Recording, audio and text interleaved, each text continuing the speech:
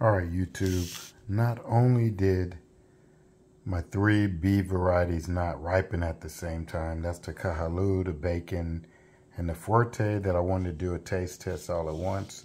Not only did they not ripen at the same time, the Kahalu'u is ready, but the other 2, the Bacon and the Reed, are not. But also I waited a little too long to harvest this, so let's cut it open and see what it looks like. Okay, doesn't look too bad on the inside, so let's see if we'll go ahead and give it a taste test. If this is bad, I'll have to do it again. I have 4 left, so, or 3 left, so I can do it. Wait another 2 weeks and try it again. Let's see. Maybe wait a little too long, I think, but let's try it. I don't know, maybe it's not overripe, you know, maybe that's just the normal softness that it should be, because it tastes excellent. So, no, it's rich. I'll say it's rich. Has a decent oil content, but I'll say it's rich. It's an excellent flavor. I really like it. So maybe I'll try this in another month or 2 and see. But yeah, it's a rich flavor. It's excellent. None of the water, not watery at all.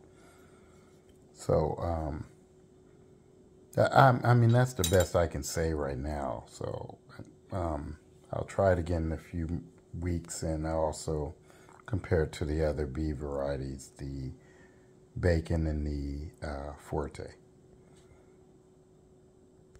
All right, a few days ago, I did a taste test on the Kahalu'u avocado, but the Bacon and the Fuerte were not ripe yet. So again, I think I waited a few days too long, especially on the Fuerte. It's kind of soft, but we'll see once we cut it open. I thought I had waited too long on the Kahalu'u. When I cut it open, it was fine. So this was cut open 2 days ago. It didn't oxidize too bad. So that's one characteristic, but let me cut these open and test these 3 bee varieties together. All right, so the Kahalu'u, the Fuerte, and the Bacon. This Bacon has a particularly big seed, but yeah, if you look here, I did wait a little, maybe a day or 2 too long on these 2. So we'll go ahead and try it anyway. All right, so I'll try the Bacon first. For me, I'll tell you ahead of time, I had a Bacon last week that was really good, but typically I wait until January, February. In my opinion, that's when it's best. But let's try it now here in November.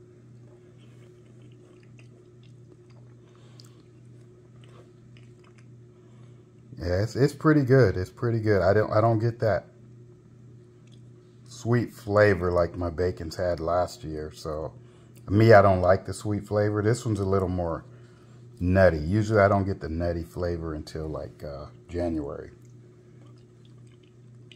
To be honest, it's really good. Surprisingly. I don't like the thin skin. So let's try the Fuerte, which has a thin skin, just like the Bacon. A lot of people get these confused, but as you can see, they're different.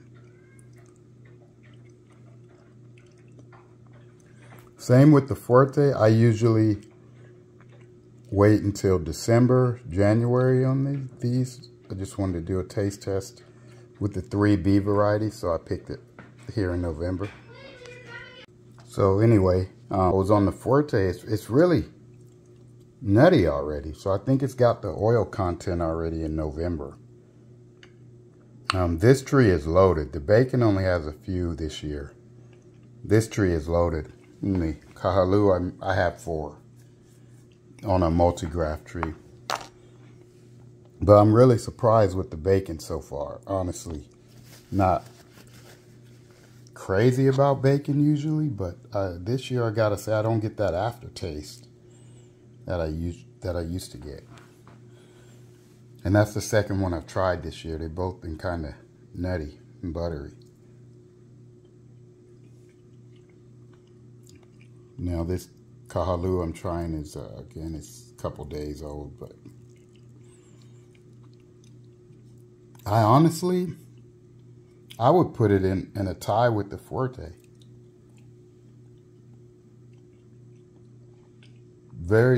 In a tie with maybe Fuerte and Haas. I know some people like it better, but I think it has a potential to be better if we wait a couple more months.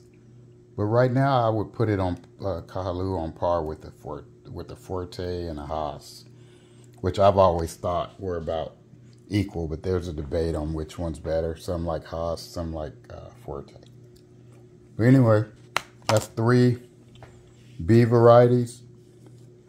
The seed comparison looks like the bacon has the largest seed, followed by the Fuerte and the Kahalu'u. But luckily my Fuerte is loaded this year, so I can try one every couple weeks for comparison. So anyway, if you like this video, please like, subscribe, and hit the notification bell, and have a nice day.